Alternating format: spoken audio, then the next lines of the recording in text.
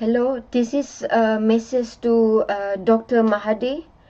I very happy that you win in the new election for 2018. I'm a Malaysian national. This is my passport. Yeah. So I suffer also for the corruption, and I hear you fight against corruption. So I ask you for help because nobody want to help me.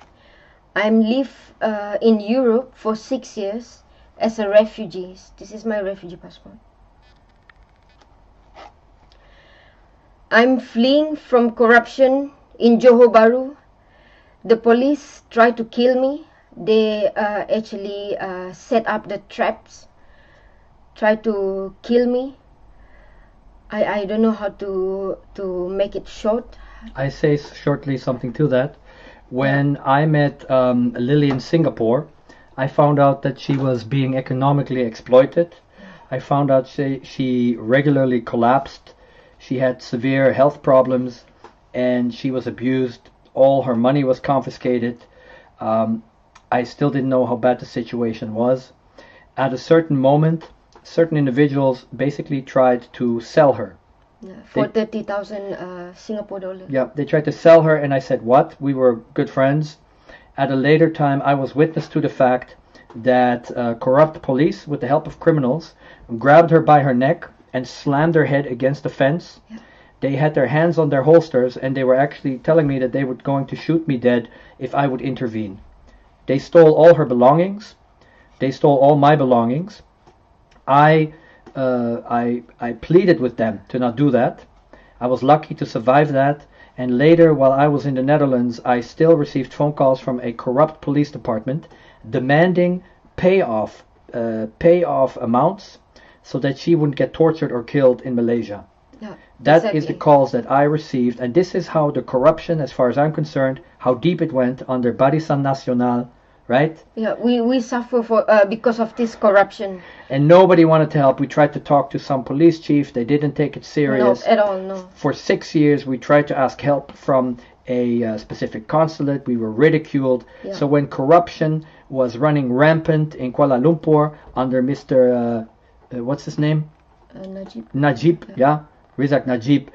Corruption went all the way down from the roots to the tree. It was terrible. And now we saw you win the election and we are so happy. We're so happy, and I see it's a possibility for me to go home because Lily wants to return to Malaysia. Yeah. She's Malaysian. She's Bumiputra Melanau from Sarawak. From Borneo, yeah. From Borneo, and the thing that they did was they messed with her paperwork. They changed data. They changed even her race. Yeah. They changed her from Chinese, Melanau, Dutch background. They just changed it to that suddenly she became a Malay, yeah. Which is ridiculous because you can tell she isn't a Malay. There's a lot of backstory to this, and now Lily is hoping, very much hoping, with this message to you, Honorable Dr. Mahathir. And we want to take this opportunity to go home, you know, and yeah, I really want to go home.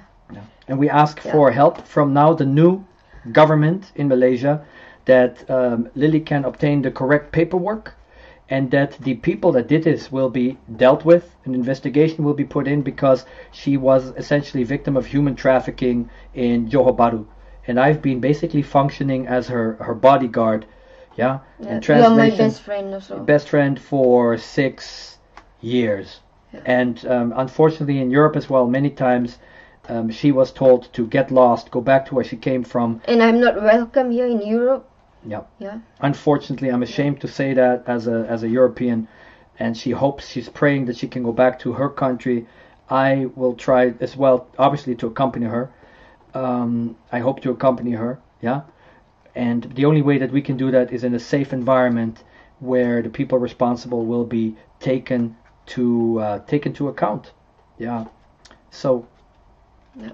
That is our hope to go home, because we live in Europe for 6 years, And I see in your speech you have mentioned that you against corruption, and also you have mentioned that you want to have a Malaysian that full of dignity, you know, like follow the rule and constitution.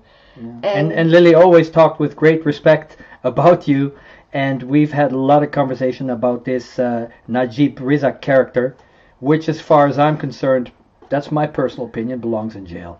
What he has done and the consequences of his corruption, because the corruption trickled down all the way from Kuala Lumpur, that caused human trafficking and assaults and blackmailing. And literally the police tried to set up attempted murder against me in Johor Bahru. That's when 7 policemen just watching that the violence against me. They just watching doing nothing. Yeah, she has partially lost vision in one of her eyes. They beat the crap out of her. And I still have cell phones with messages on it where they were telling me in 10 different ways how they were going to kill me, cut my throat, and cut me to pieces, and of the people responsible. So I don't want to go into too much detail. Yeah. So I guess we really wanted to congratulate Dr. Mahathir and the party, that Pakatan used to be the opposition, Pakatan, that are now the ruling party, and we really pray and hope